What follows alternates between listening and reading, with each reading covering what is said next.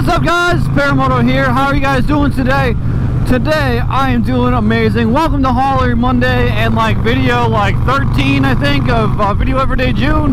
13 or 14? I think 14. We're almost halfway there. So guys, what I want to talk about today is I want to talk about the 5 things that I hate about my 2020 Harley Davidson Roadster.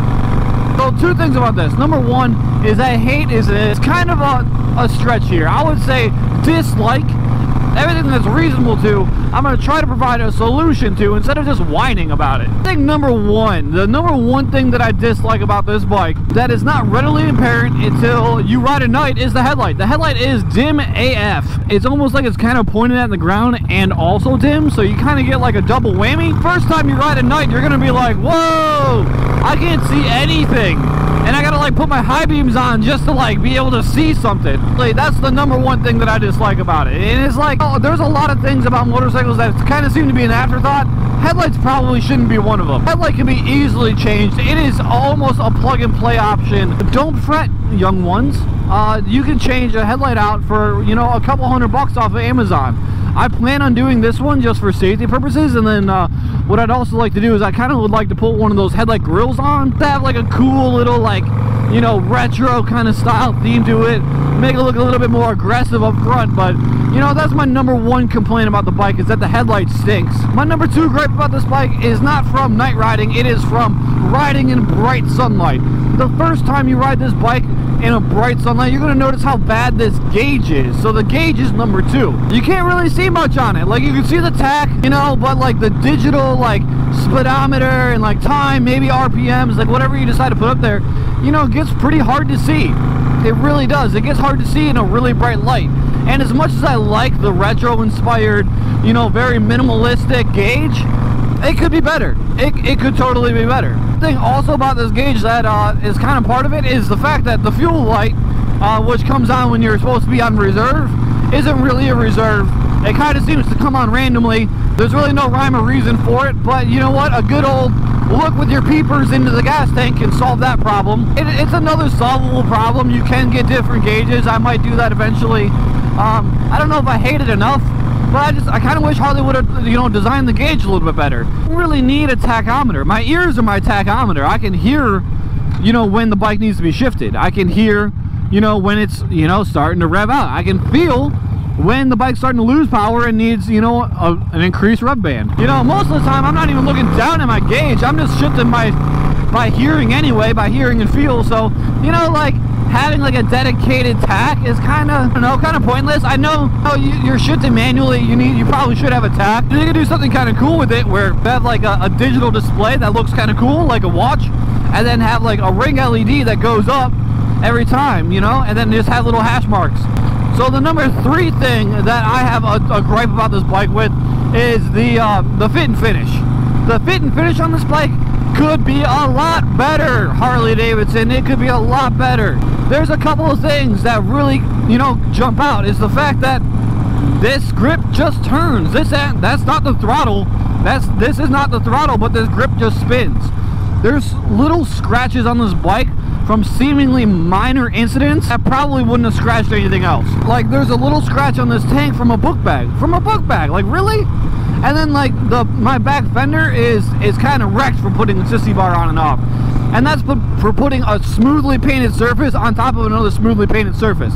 So I don't know where all the scratches are really coming from. That's my 3rd gripe about this bike and the fit and finish of it. Number 4 gripe about this bike is the turn signals. So every other bike in the world has one-sided turn signals. There's a left.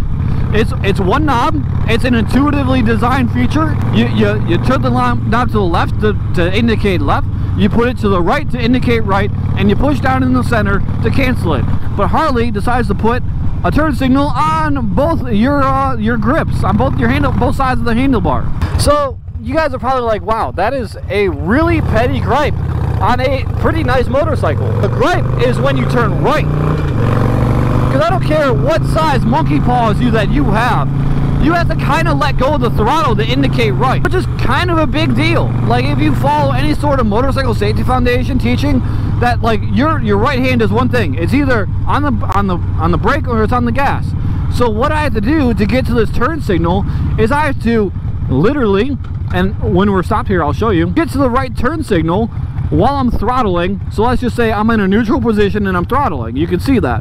What I have to do to get to here, because my thumb doesn't clear this, right, is I have to pull back and try to maintain my throttle with just friction, and then hit it, and then come back on the throttle, which is just unnecessary.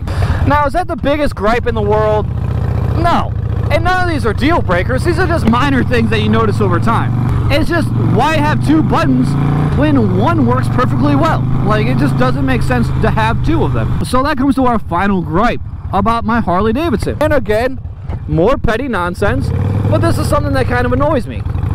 Is the fact that if you overfill this bike in oil, like you go all the way to that max fill line, you know, what'll end up happening is that you'll get oil coming out your air intake.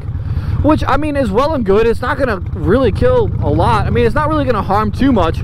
But the fact of the matter is, it gets gummy in your air filter. Your air filter is supposed to filter air, not oil, you know?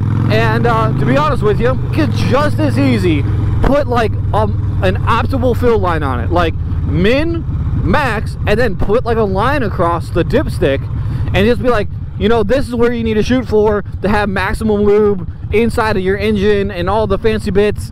And you know, that's your max line, this is your minimum line, here's your optimal line, and this way you'll get the maximum, you know, lubrication to your engine, as well as not shooting oil out of your air intake. You know, I mean, they could easily do that. I mean, I'm sure Harley knows exactly how many quarts go in this, you know, without spilling over. I'm sure Harley knows the exact amount. You know, it's really not that big of a deal. I mean, it's really not that big of a deal. But the fact of the matter comes down to, you know, that it's kind of annoying. No deal breakers here, no nonsense, but just little annoyances. But anyway, guys, that's my list of 5 things that I hate about my 2020 Harley Davidson Roadster. Hate being an absolute over-exaggeration. None of this is a deal breaker for me. None of this is that big of a deal at all. And most of these things are totally fixable. So, you know, take it for what it's worth. No, just take it. This is my 2 cents. Everybody's, you know, everybody's entitled to their opinions, but you know, that's just mine on some minor issues. So anyway, guys, I appreciate you guys watching as I try to find a spot to park that'll be shady, but there doesn't seem to be a lot. Anyway, guys, I appreciate you guys watching. I appreciate you guys watching Video Everyday June. If you haven't already, as I step through, Cheerios, hit that like button, hit that subscribe button. It helps me out a ton. I will see you guys in the next video. Deuces.